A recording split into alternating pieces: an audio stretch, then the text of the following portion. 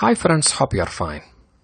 In this video, let us understand what is cell signaling and what are the four types of cell signaling. Let's begin with the basics of cell signaling. Cells communicate using chemical signals. Suppose this is a sending cell. The sending cell releases chemicals which are called as signaling molecules or ligands. The target cell will be having a receptor that is specific for this ligand. This ligand binds to the receptor of the target cell, causing a conformational change, activating many proteins inside, ultimately leading to a cellular response. Let me make it more clear.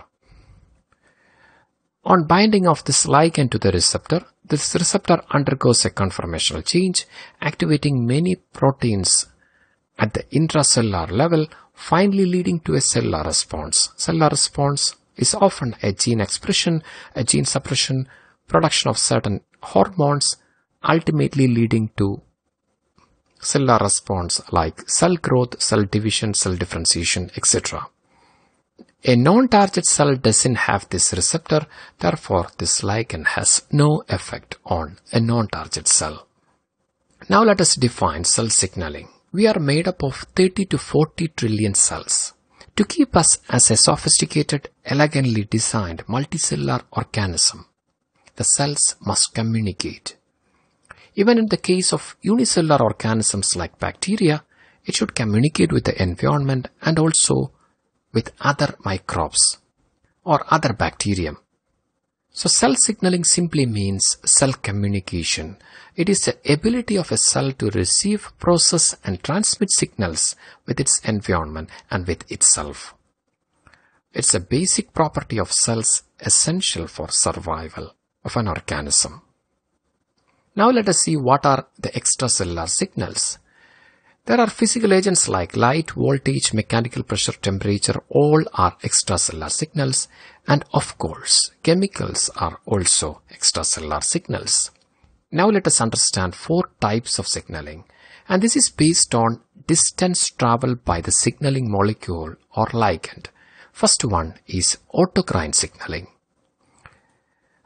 As the term indicates, auto means self. In autocrine signaling, the cell targets itself.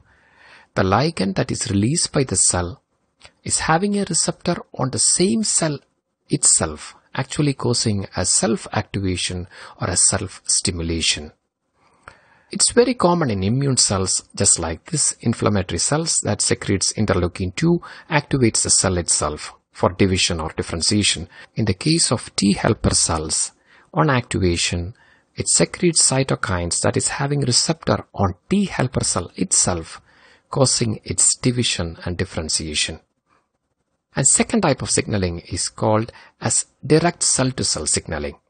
This is through gap junctions in animals and plasmodesmata in plants. Gap junctions are also called as communication junctions that allows passage of small molecules and ions between cells, thus maintaining an intercellular communication.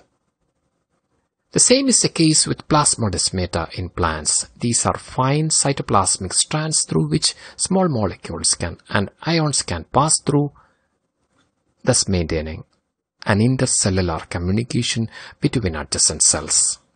The third type of signaling is called as paracrine signaling. Para means nearby. Here, a cell targets a nearby cell. A secretory cell releases ligands that is having receptors on nearby target cell, causing a response in nearby target cell. Classical example is synaptic signaling. As you see, during nerve impulse transmission, in the presynaptic cell, these neurotransmitters are released as a result of electrical impulse, and this released neurotransmitter is having a receptor on postsynaptic cell, and this receptor binds to this neurotransmitter, and that causes cellular response within this postsynaptic cell, like opening of ion channels or changing of membrane potential, etc. So this type of signaling is called as paracrine signaling. And the final type is called as endocrine signaling. Classical example is in the case of hormones. In endocrine signaling, the sender cell or the signaling cell secretes ligands into the bloodstream that travels a lot and having a response in a distant target cell.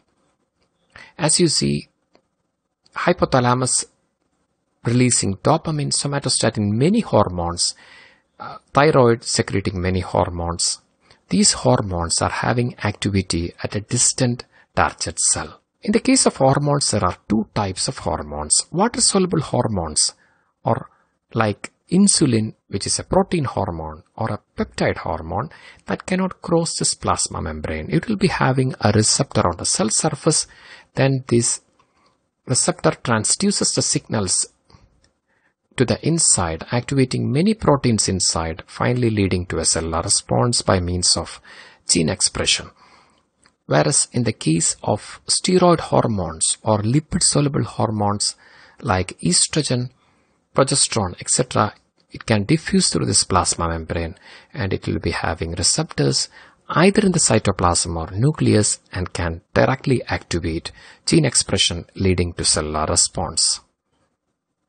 So let me summarize. There are four types of signaling. First one is autocrine signaling, where it is a kind of self-signaling or self-stimulation. Examples include T-cell proliferation by cytokines and secretion of interleukin-1 by macrophages. And the second type is called as direct cell-to-cell signaling, that is through gap junctions in animals and plasmodesmata in plants. And the third one is paracrine signaling, where a cell targets a nearby cell. Classical example is synaptic signaling. And finally, endocrine signaling. Classical example is hormones released into the bloodstream, travels a lot and having an effect on a distant target cell. Hope you understand the four types of cell signaling. In the next video, we will be discussing 6 types of signaling molecules. If you find this video useful, please consider subscribing our channel. Thank you so much. You are with biologyexamsforyou.com.